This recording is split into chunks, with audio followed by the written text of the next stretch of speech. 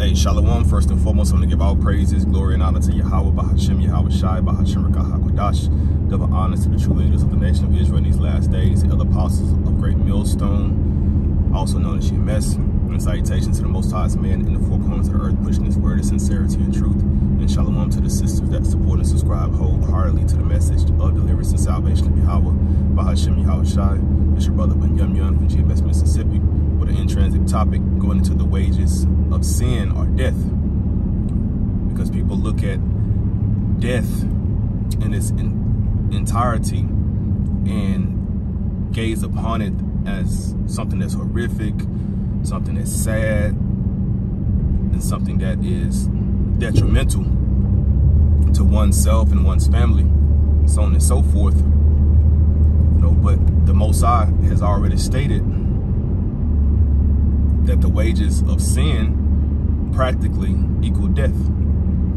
So to sin against the Heavenly Father, which are his ways, his word, his laws, his statutes, his commandments, his mandates, you know, when you go against the grain, you have to be able to stand upon that and understanding, okay, the judgment that comes along with it. If you were to walk into a particular bank, whether you use an actual gun or use a banana, you're still going to reap the same reward of being charged with armed robbery at a felony offense. So when it comes to breaking the law, statutes, and commandments of the Heavenly Father, you know, you're still going to be charged with breaking those laws according to the judgment that the Heavenly Father has pronounced upon that particular law that is broken. And that's why we constantly rehearse the righteous acts of the Lord, you know, but ultimately we're under his grace and mercy, you know, because we can't keep the law perfectly. We couldn't keep the law perfectly before the land of our captivity, and we can't keep the law perfectly, definitely not in the land of our captivity, you know, because when wickedness is all round about you, when the oppressor is teaching you nothing but unrighteousness from the time that you're a baby and watching cartoons, and then you become a toddler, and then now you're watching Nickelodeon and Disney, then you become a teenager, and then now you're hip to, you know, the trans community, you're hip to homosexuality, you're hip to understanding it's okay to interact in bestiality. You know, the wickedness has no limits, no limitations rather, when it comes to the wickedness of this world. You know, so even something as simple as the proper foods that the Heavenly Father has commanded us to eat, those that are clean versus those that are unclean, in the land of your captivity, in this society, you know, you have more so at your disposal the unclean foods. And if you have clean foods, Esau Edom has found a way to intermingle them with unclean foods.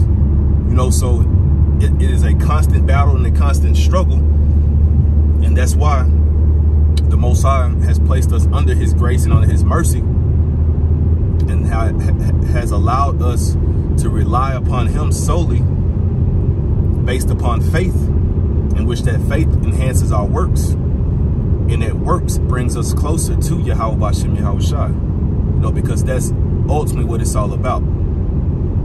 You know, because when you look at the righteous and how they're going to be saved, the scriptures always paints the picture of them being what? Being clothed in white. And white represents purity. White represents being blameless. So no matter what it is that you do, no matter what it is that you go through, when the Most High is for you, who can be against you? As it is written. So therefore, the Most High will smile at your ignorances. He will wink at your mistakes, and he will nod his head at your shortcomings, because ultimately he already knows the path that he has set forth for you, and that end result of you conquering it.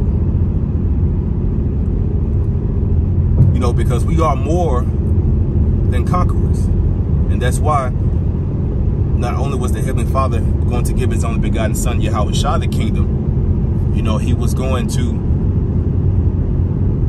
allow the Israelite man and the Israelite woman and the Israelite child to be partakers in that glory as well.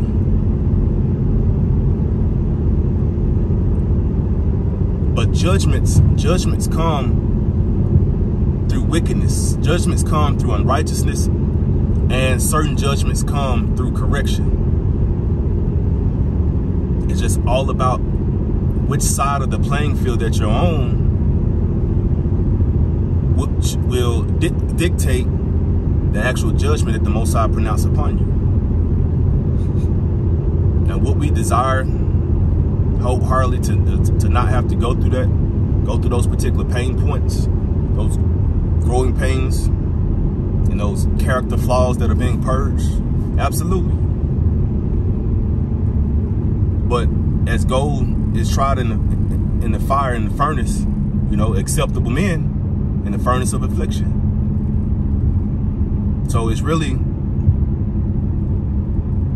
a catch to it, because in order for you to be found blameless, the Most High has to put you through blameworthy incidences to check your spiritual and your moral fortitude.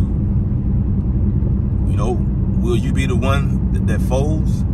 Will you be the one that goes ahead and sin anyway, just to save your skin? Like, a lot of different options are presented before you in the time of very harsh decision making. And that's why it's always best to just be a humble individual about certain things that transpire, because a lot of people can see a scenario take place but have never gone through anything themselves, but they are so heavily opinionated about what another just went through.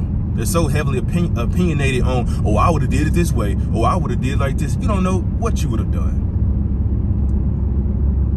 And one true reason behind that is that the Most High places inside of us our thoughts, our next steps, our opinions, our actions, our decisions. So when certain things happen that can alter your emotions at that moment, you don't know what decision you make. You should just always pray that the Most High gives you the strength to make the right decision. But pride and ego makes you feel like you always have the right answer. And that's one quick way to be eliminated from the planet Earth as well. An individual that is always right in his own mind, that's a person that has not suffered the consequences of making the wrong decision just yet. Or he's always had a crutch and a parachute that captured him when he did make those wrong decisions. So he's never actually felt the true consequence of poor decision making. But those that are seasoned and those that are experienced, they understand very well the hell that can befall you based upon your decisions. And ultimately, going back into the particular topic, is that understanding that the wages of sin is death. Because when things happen, it's a sad event, because now that person, you know, is suffering, or Most High put him to death, you know, but we never know what the Most High's reasoning is concerning certain of his judgment calls. But we do understand that the Most High recompense man on the left-hand side and on the right-hand side, whether his deeds be good or whether they be evil. And that sums it all up, you know. But we are them that fight not as one that beateth the air, and we are them that practice to keep the Most High's word to the best of our ability, in hopes that he may find grace and mercy and show that towards us, you know, because we need it. If you don't need it, you know, then you stay on that side, you know. But those that are humble and meek and truly fear the Heavenly Father, then you understand exactly what I'm saying. Hey, so until next time, I say shalom.